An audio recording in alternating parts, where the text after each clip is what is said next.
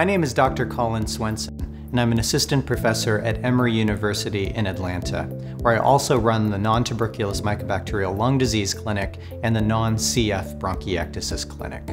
I'm here today to talk to you about nontuberculous mycobacterial lung disease, which is a rare and serious lung condition that's caused by bacteria found in soil and water. Many of us are exposed to this particular bacteria, but not all of us develop the disease. There are several types of NTM bacteria. The most common, though, is called Mycobacterium avium complex, or MAC. Now, as I mentioned, everyone encounters NTM bacteria, but most people never become sick with the disease. There are certain people, though, who have a higher risk factor for developing the disease.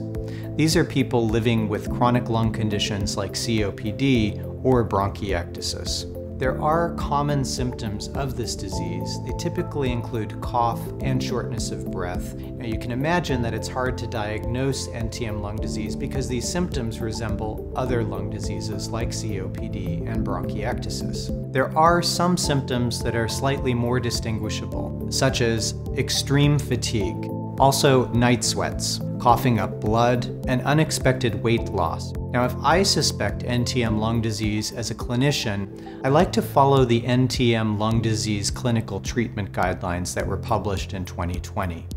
These guidelines include steps for me to review the patient's medical history, conduct a chest X-ray or CAT scan, and collect sputum samples. Now, during the initial appointment, I will typically review the patient's medical history.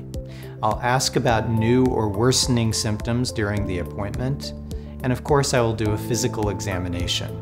I may recommend pulmonary function testing to rule out other potential causes of symptoms and also to see if the NTM lung disease has caused deterioration of the lung function. The way we test for NTM, however, is through sputum cultures. Now, the sputum culture test detects and identifies bacteria, including NTM, but also some other bacteria that can be found in the airways. Now, how the sputum test works, I tell the patient to cough up as much sputum or phlegm or mucus from the lower airways as possible, and we send this to the lab for further testing. Some patients, despite our best efforts, just don't produce much sputum, in which case a bronchoscopy may also be needed. If you are diagnosed with NTM lung disease, the first thing to realize is that the treatment plan is going to be personalized to you. Consider finding a provider who specializes in NTM lung disease, and typically these will either be pulmonologists or infectious disease doctors with a history of treating this type of infection. Living with chronic lung disease, like NTM lung disease, can be extremely challenging.